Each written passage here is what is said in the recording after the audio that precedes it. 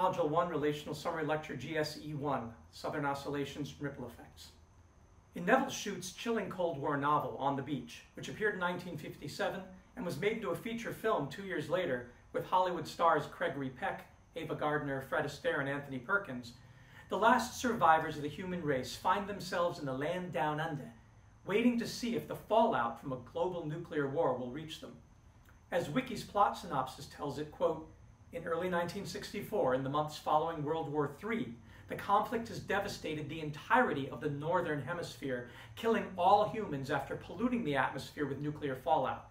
Air currents are slowly carrying the fallout south. The only areas still habitable are in the far reaches of the southern hemisphere, end quote. The hope is that being far away from civilization, far in the southeast quadrant of our planet, separated by the vastness of the Pacific Ocean, can protect us from the negative effects of civilization. But as the haunting last scene of the movie shows, as our heroes succumb to the inevitable and invisible fallout, ultimately we all exist in a single sphere with interconnected air and water currents and carbon, nitrogen, phosphorus, and other nutrient and material cycles. What goes around comes around, literally. It's still hard for most people who don't study science or geography to accept that. You can call it karma if you like, but it's really just the simple consequence of being in a biosphere where nothing gets in but sunlight and the occasional meteor or asteroid, and nothing leaves except a few space probes and heat, when it's not prevented by infrared radiation trapping gases. The interconnectedness and fragility of it all were truly driven home when NASA first released its blue marble photo in 1972. But people have been feeling the impact since the famous Earthrise photo taken Christmas Eve of 1968 as the Apollo 8 spacecraft rounded the dark side of the moon, and even longer. The first Earth from space image was actually shot by rocket scientists on October 24th of 1946. One thing that all of those photographs of the Earth from space and so many others revealed was that we really don't live on a planet Earth at all, but on a planet ocean. And nowhere is this more evident than in the southern hemisphere. The south, you see, is mostly ocean, and that makes a whole hell of a lot of difference when it comes to climate. First, there aren't that many cities or that many people adding greenhouse gases to the problems there. The largest cities are Jakarta, 32 million people, Sao Paulo, 22 million, Buenos Aires, 16 million, Rio de Janeiro, 12 million, Kinshasa, 11 million, Lima, 10 million, Johannesburg, 10 million, Santiago, 7 million, and Sydney, 5 million. Even the most populous of the southern nations, Indonesia, lies mostly in the northern hemisphere. Fortunately, most of the remaining wildlands and their carbon-sequestering ecologies do lie in the south. But water is the most salient feature of the south, and water absorbs a lot of CO2 and a lot of heat. Water is a heat sink because of what is called its enthalpy. Wiki's entry on ocean heat content tells us, quote, in oceanography and climatology, ocean heat content, OHC, is a term for the energy absorbed by the ocean, which is stored as internal energy or enthalpy. Changes in the ocean heat content play an important role in sea level rise because of thermal expansion. Ocean warming accounts for 90% of the energy accumulation from global warming between 1971 and 2010. And about 1/3 of that extra heat has been estimated to propagate to a depth below 700 meters. Beyond the direct impact of thermal expansion, ocean warming contributes to increased rates of ice melt of glaciers and fjords of Greenland and ice sheets in Antarctica. Warmer oceans are also responsible for coral bleaching, end quote. Now think about it.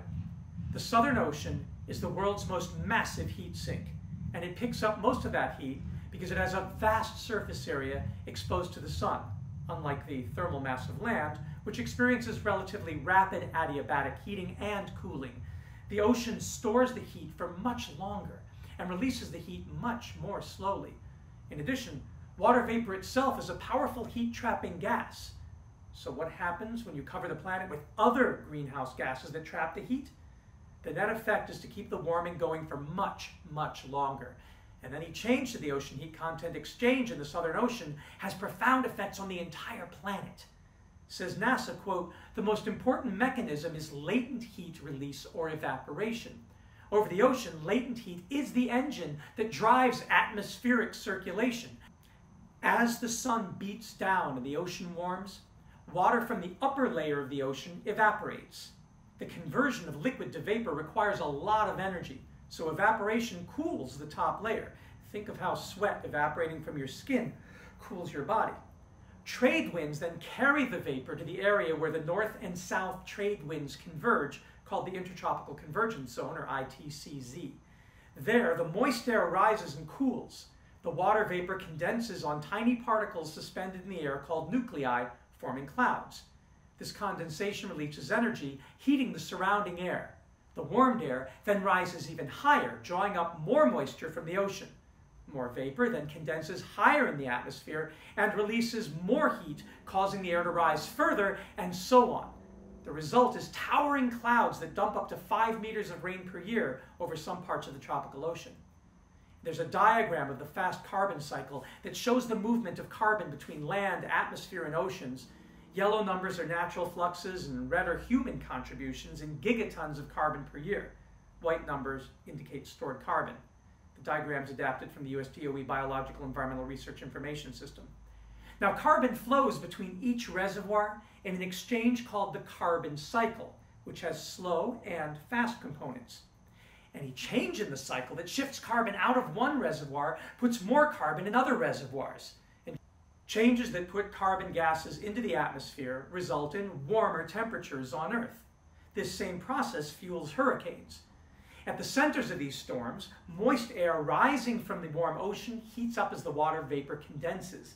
And then, since warm air is less dense, the atmospheric pressure drops. More moist air then rushes in off the ocean due to the pressure gradient, rotating counterclockwise due to the Coriolis effect. This air rises up and condensation releases more heat, intensifying the storm and further lowering the pressure. Hurricanes generally don't form close to the equator because the Coriolis effect is weak. Now, taking a global perspective is important. What happens in oceans on the other side of the globe certainly affects us wherever we are. As National Geographic pointed out in a March 2019 article, quote, "Since warm ocean waters are essential to form and maintain a hurricane, scientists wondered if there was a connection between warmer ocean temperatures and an increase in hurricane frequency and strength. Scientists have been examining the effect of climate change on sea surface temperatures around the globe, using records from as far back as 1880. The data shows a significant surge in global sea surface temperatures, and researchers suspected that climate change was playing a part in these warmer waters, but they needed to find proof." Now, Ethan Gutmann, a project scientist at the National Center for Atmospheric Research, found a way to show how climate change would affect hurricanes. Gutmann ran a computerized simulation of 22 named hurricanes that occurred between 2001 to 2013. In the simulation, he changed the temperature, the humidity, the wind speed, and direction to mimic the conditions expected in the future as a result of climate change. How did the hurricanes respond to climate change? The hurricanes all had more rain and, on average, stronger wind speeds, but each hurricane reacted differently to climate change. While some scientists believe there is enough evidence to say that climate change caused by human activities is the reason for the increase in the number and strength of recent hurricane seasons, other researchers are still unsure that climate change is the only cause. That's important. Since hurricanes form without any help from humans, scientists know that there could be other things in nature influencing their formation and strength that have nothing to do with climate change. One example is an El Niño or La Niña event. El Niño and La Niña events cause unusual warming or cooling of the ocean waters near the equator, affecting weather patterns around the world, end quote. Okay, that's all fine and good, but by October of 2019, new data was published in an article by the Yale School of the Environment saying, quote, "Climate change is increasing the frequency of extreme El Niño events, leading to intensifying droughts, worsening floods, and shifting hurricane patterns, according to a new study published in the Proceedings of the National Academy of Sciences," end quote. So it is a bit disingenuous to separate, quote, natural phenomenon that create hurricanes, floods, and fires, and climate change as if there's no relationship. And of course, believing that anything is the only cause in a complex system is foolhardy. No scientist would ever say anything is the only cause. It would be like saying quote, cigarette smoking is the only cause of lung cancer. No. Obviously, there are many compounding and confounding causes for the troubles we face. But prudence suggests that we always start where we know we can have an effect. For example, you may inhale carcinogens every day driving to work, and you may not be able to avoid it. But you should still have your basement checked for radon leaks, and for God's sake, give up smoking, right? The same would be true of anthropogenic causes of climate change. We can't control planetary patterns like El Nino events, but still, we can stop adding things to the atmosphere that can exacerbate them. And now we have studies that are making the link clearer. Quote, the study, led by scientists in China and the United States, examined data from 33 El Niños dating back to 1901. It found that since the 1970s, El Nino, a natural periodic warming in the Pacific Ocean that can change weather patterns globally, have been forming farther to the west in the Pacific Ocean, where temperatures are warmer. Strong El Niños can cause severe drought in dry climates, such as Australia and India, intense flooding in wetter climates, such as the Pacific Northwest and Peru, and causes more hurricanes to form in the Pacific and fewer in the Atlantic. Before 1978, 12 of 14 El Niños formed east of the international date line, the study found. Since 1978, all 11 have formed in the central or western Pacific Ocean, a shift of hundreds of miles, the Associated Press reported. There have been 3 super El Niños since the shift, in 1982, 1997, and 2015, that broke new average temperature records and triggered catastrophic natural disasters. The 1997-1998 El Nino, for example, caused thousands of deaths from severe heat, flooding, drought, and coastal storms, and generated as much as $96 billion in damage, according to the United Nations. If global temperatures keep rising, El Niños could continue to intensify, with major impacts on societies around the world. Quote, if the observed background changes continue under future anthropogenic forcing, that is human-induced global warming, more frequent extreme El Nino events will induce profound socioeconomic consequences, end quote, the scientists wrote. And we shouldn't be surprised. Once again, we're talking about an interconnected system, and the literal and figurative ripple effects of changes in one area are felt planet-wide. As the Bureau of Meteorology in Australia states, quote, El Nino events are associated with a warming of the central and eastern tropical Pacific, while La Nina events are the reverse, with a sustained cooling of these same areas. These changes in the Pacific Ocean and its overlying atmosphere occur in a cycle known as the El Nino Southern Oscillation, or ENSO, end quote. Having lived through periods in California in the 90s when wildfires were attributed to El Nino events far away, I got sensitized to the butterfly effect. The idea that small perturbations in one area can lead to major consequences in another, even on opposite sides of the biosphere. I'm sensitive to any exacerbation of the phenomenon's reach, especially during these years when wildfires happen with greater and greater frequency. So when we look at the current politics surrounding climate change, and the claims made by the former president and vice president that the fires were actually due to mismanagement and a lack of rakes, can we all forget for a moment that they are occurring on federal lands under that administration's jurisdiction for the past 4 years? And that hurricanes, the claim that hurricanes aren't increasing in frequency, we see how a misunderstanding of the science of southern oscillations and a misunderstanding of science in general has been exploited to pass the buck when it comes to ensuring our health and safety. To be clear, no serious scientist says that anthropogenic climate change alone is causing anything. No true scientist says that climate change isn't natural. But we agree that humans are part of nature. So that's a moot point. And when we say hurricanes are getting worse, it doesn't matter if the raw number of hurricanes is staying constant over the century or changing, because it's the intensity and size and characteristics and damage potential of hurricanes that is at issue. There could even be fewer hurricanes in the future. We would still have to do something about the role that anthropogenic greenhouse gases play in their exacerbation if they are more life-threatening and do more damage than a lot of weaker ones in the past. The previous anti-science administration, beholden to fossil fuel lobby interests, was hell-bent on deflection and sowing confusion. And ultimately, They were using science against itself. Whenever they said that scientists are still uncertain or scientists still don't know, this means something completely different to when a layperson expresses doubt.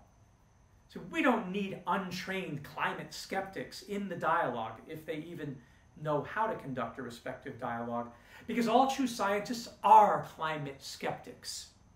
In fact, all true scientists are everything skeptics. Science is all about skepticism. The standard of proof in science is so much higher than in any other field, including jurisprudence, that you should never have any scientist claiming to have found airtight proof for any hypothesis or theory. When Natural Resources Agency Secretary Wade Crowfoot urged the previous president, to, quote, recognize the changing climate and what it means to our forests, end quote, during the fires in California, Trump responded, it will start getting cooler, just you watch. According to AP Wire, Crowfoot politely pushed back that he wished the science agreed with the president, and Trump countered, I don't think science knows, actually. But this is a total canard. As Wired magazine correctly put it, quote, science isn't about the truth, it's about building models. Scientists are obligated to say they don't definitively know the answers to anything. To say anything with 100% confidence is impossible in a field whose power comes from managing uncertainty by staying within confidence intervals given through statistical modeling. But let's leave further discussion of this for the politics section of this unit. Ecologically, the science is clear. For all of the uncertainty in the models, the net effect is more extreme events. Summary, 97% of working climate scientists, 31,000, say the temperature is rising and human activity is a significant contributing factor. Significant. Says the AP, quote, Trump's suggestion that the planet was going to start unexpectedly cooling is at odds with reality, experts say. Maybe there is a parallel universe where a pot on the stove with the burner turned to high starts getting colder, they said, but that's not our universe. This from Stanford University climate scientist Chris Field. And so, paradoxically, while it is good for our common future that there aren't many inhabited land masses in the southern hemisphere to add to the greenhouse gas emission cabal, one of the problems with the ecological south that we must plan for is precisely that the huge ocean volumes are so good at storing and holding carbon and heat for lengthy periods of time. The problem comes when the sink is saturated. As CO2 builds up, it acidifies the ocean, causing coral bleaching, killing the coral and plankton, and dissolving shells that would otherwise permanently sequester the carbon. And this leads to the release of more CO2 into the water, increasing the acidity. Then the heat drives a lot of the CO2 back out into the atmosphere because warm water can't hold as much CO2 as cold water. But it doesn't improve the pH of the water because the water is oversaturated to begin with. So what we see happening is a runaway positive feedback loop, which the laws of physics in this universe tell us can only get worse, and with a heat and carbon sink that big, can keep getting worse for decades, if not centuries to come, even after we have completely ceased emitting the greenhouse gases responsible for most of this. A good article in The Conversation explains how this works and should be a good conversation starter for you. They say, quote, what would happen to the climate if we were to stop emitting carbon dioxide today, right now? Would we return to the climate of our elders? The simple answer is no. Once we release the carbon dioxide stored in the fossil fuels we burn, it accumulates in and moves among the atmosphere, the oceans, the land and the plants, and the animals of the biosphere. The released carbon dioxide will remain in the atmosphere for thousands of years. Only after many millennia will it return to rocks, for example, through the formation of calcium carbonate, limestone, as marine organisms' shells settle to the bottom of the ocean. But on time spans relevant to humans, once released, the carbon dioxide is in our environment essentially forever. It does not go away unless we ourselves remove it. In order to stop the accumulation of heat, we'd have to eliminate not just carbon dioxide emissions, but all greenhouse gases such as methane and nitrous oxide. We'd also need to reverse deforestation and other land uses that affect the Earth's energy balance, the difference between incoming energy from the sun and what's returned to space. we would have to radically change our agriculture. If we did this, it would eliminate additional planetary warming and limit the rise of air temperature. Such a cessation of warming is not possible. So if we stop emitting carbon dioxide from burning fossil fuels today, it's not the end of the story for global warming. There's a delay in air temperature increase as the atmosphere catches up with all the heat that the Earth has accumulated. After maybe 40 more years, scientists hypothesize the climate will stabilize at a temperature higher than what was normal for previous generations. This decades-long lag between cause and effect is due to the long time it takes to heat the ocean's huge mass. The energy that is held in the Earth by increased carbon dioxide does more than heat the air. It melts ice, it heats the ocean. Compared to air, it's harder to raise the temperature of water. It takes time, decades. However, once the ocean temperature is elevated, it will release heat back to the air and be measured as surface heating. Scientists run thought experiments to help think through the complex processes of emissions reductions and limits to warming. One experiment held forcing, or the effect of greenhouse gases on the Earth's energy balance, to the year 2000 levels, which implies a very low rate of continued emissions. And it found as the ocean's heating catches up with the atmosphere, the Earth's temperature would rise about another 0.6 degrees Celsius. Scientists refer to this as committed warming. Ice, also responding to increased heat in the ocean, will continue to melt. There's already convincing evidence that significant glaciers in the West Antarctic ice sheet are lost. Ice, water, and air, the extra heat held on the Earth by carbon dioxide affects them all. That which is melted will stay melted, and more will melt. Ecosystems are altered by natural and human-made occurrences. As they recover, it will be in a different climate from that in which they evolved. The climate in which they recover will not be stable. It will be continuing to warm. There will be no new normal, only more change." End quote. Wow. Ultimately, however, I have faith that we sapient humans should be able to harness those changes to mitigate those changes. I mean, look at good drawdown solutions that we should be able to pull from our drawdown solutions cloud, like number 29, wave and tidal power, estimated to reduce CO2 by 9.2 gigatons at a net cost of $411.8 billion.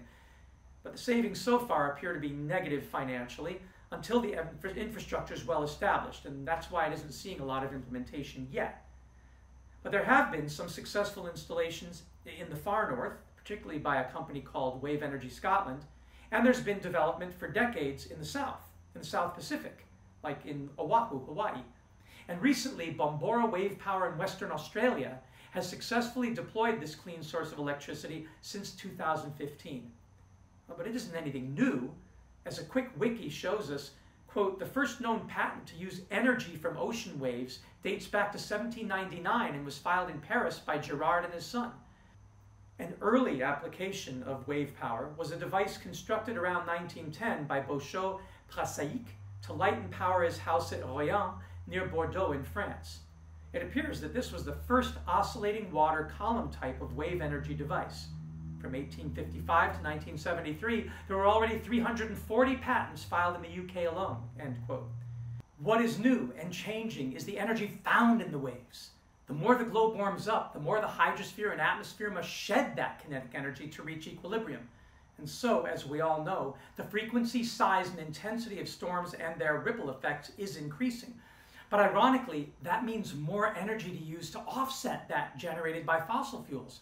And if we build out the infrastructure, regardless of the cost, we can end up obviating the need for fossil energy altogether. And then, when the carbon is drawn down, continue to exploit the natural background force of the ever-present waves and tides and winds. In fact, turbines that capture the energy of the wind are so important to this effort that wind turbines are ranked number 2 of the 100 drawdown solutions. Onshore wind energy is estimated to be able to offset 84.6 gigatons of CO2 at a cost of $1.2 trillion and a nice savings of $7 trillion. Offshore wind, wind at sea, is estimated to be able to reduce CO2 by 14 gigatons at a cost of $572 billion with a net savings of $274 billion. Not as extreme as savings, perhaps, but consider this. Quote, offshore wind farms could tame hurricanes before they reach land, said the Stanford report back in February 26, 2014.